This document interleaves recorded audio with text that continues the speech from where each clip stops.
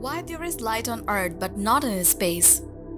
The answer to this question seems simple, but it is more complicated than one can imagine. For centuries, every night, millions of stars appear in the sky, but they have never been able to lit the sky. Earth looks brighter in the daytime, but the sun strikes molecules with intensity on the Earth's atmosphere that spreads in every direction and makes it visible. At night, part of the Earth faces away from the sun, which makes it much darker. Earth has an exceptional atmosphere that comprises dust, gases, and water droplets, which in return reflect the sunlight. The sun disperses and creates a splash of different colors at sunrise and sunset. But what we look up at the space, it portrays the absence of light.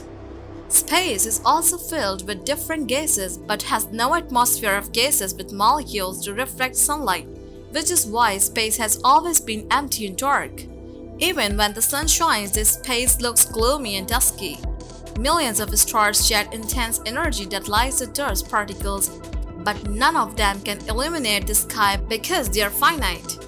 According to the research, scientists believe that the Earth is 14 billion years old. But even after centuries, it's working brilliantly in cosmic terms. Light started its journey towards Earth 10 billion years ago.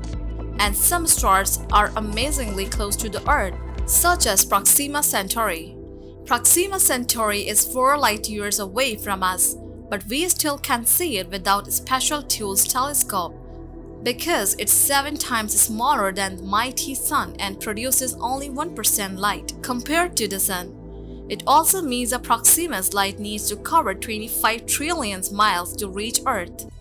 According to Wilhelm Olbers, the famous Astronomers space has huge amount of gases present in the form of clouds that prevent light to enter the Milky Way. But studies also suggested that the universe is expanding, including its objects, such as sources of light, which is moving away and spreading the light, which means it's getting darker and the number of black areas between the stars are growing. Astronomers believe that the most of the matter in the universe is invisible, which is why we see darker spaces between stars. That's a wrap for today. We'll see you in another education and informative video.